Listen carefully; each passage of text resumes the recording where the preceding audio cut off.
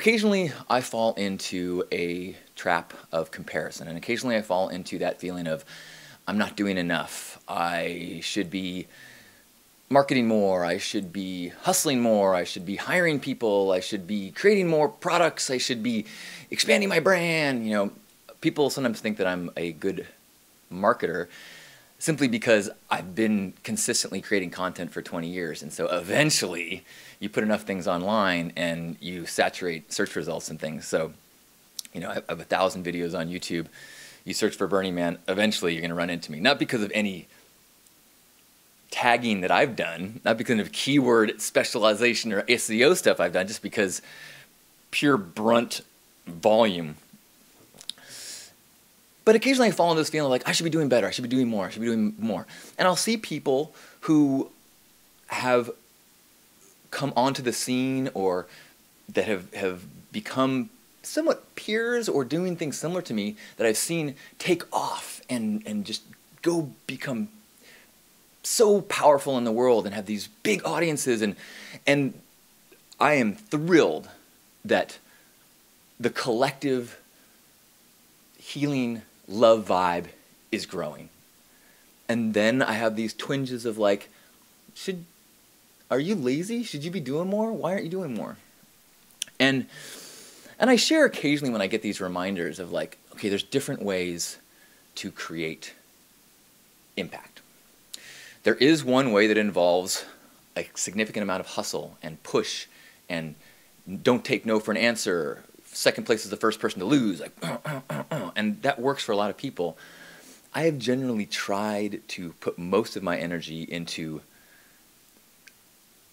the power and the strength of the integrity in this moment, and trying to have enough strength in that authenticity that I get out of the way and truth can flow through me. So it's not my power, not my strength, not my hustle, but it is simply an allowing of truth to come through. And if it is true, if I am not impeding it with my issues and my desires and my ego, then that power is strong enough that it resonates with people and the ripples are created, not because of my will, but because of the truth of the expression. And recently I've had a bunch of those reminders, one from the children that have gone to First Saturdays and interacted with the homeless and then looked for ways to be more impactful in their world, doing clothing drives at their schools and backpack drives. And I get these emails from their parents saying, hey, do we have permission to use the logo on this flyer that my kid made on his own because he was inspired to do this? And it's like, oh my God, yes, you have permission. And this is the most profound example of success that I can imagine. More than opening up branch First Saturdays in different cities, even though there is a branch in Antelope Valley now, and there has been one in San Francisco. But when that one shut down in San Francisco, it just felt like, well, that's the natural flow and the pattern of things. I didn't feel like, oh man, now we're smaller than we once were. And so I get these powerful affirmations, like through these children's actions, that nothing I've done, but the truth that I've allowed has rippled. And then I had one thing that happened last week where I got this email that was super heavy. And it started off by saying, I thought I knew what I was going to say, but I'm just going to start writing and it's going to be long. And so thanks for listening. And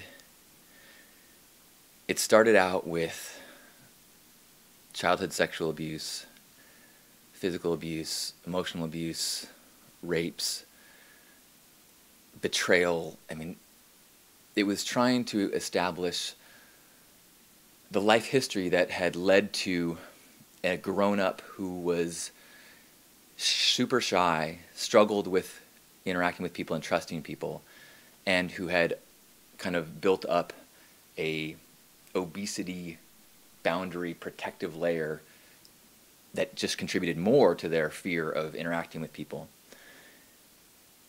And it was so fucking heavy. And it was it was a hard thing to like open my heart and hear. And at the end of it, she mentioned that she had a boyfriend that she'd had for a number of years who accepted her and who helped her, and the two of them had, you know, a number of quirks that allowed them to be patient with each other's quirks.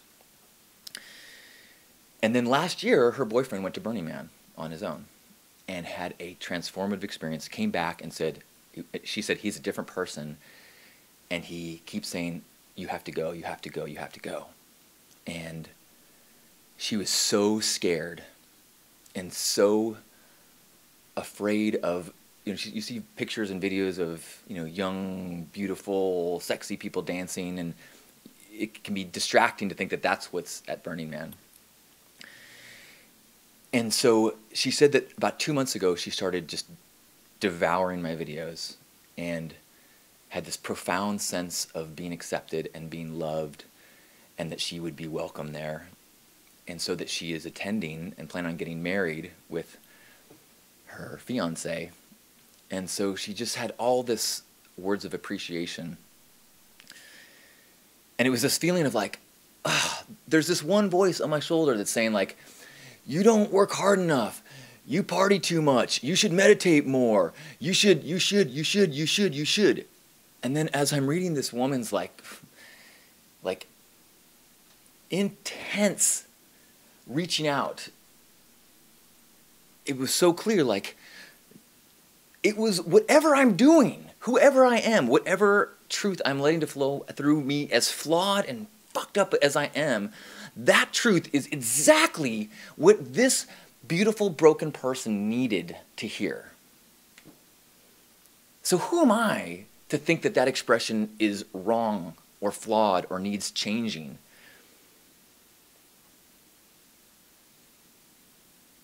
The medicine worked.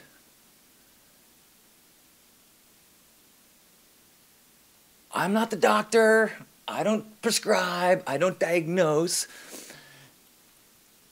Just sing my song, and if people dance to it, we all win.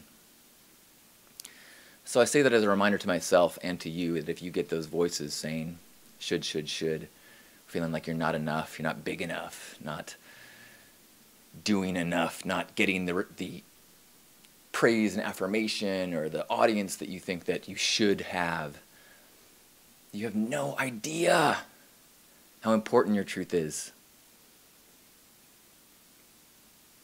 All we can know is that our truth is our path. Our truth is our medicine. Our truth is our healing for ourselves and the universe. So, I send out massive love to this woman. I look forward to hugging in person in the dust. And I look forward to doing whatever I can to encourage you to share your truth, to be the medicine, because I feel it.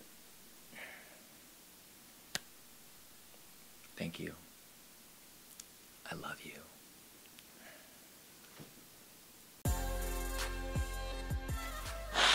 Excuse me? Pardon me? Because I've got scruff, I always have to check after I blow my nose that I don't have like Kleenex burrs, like facial dingleberries. Oh boy, that's a terrible term. Don't quote me on that.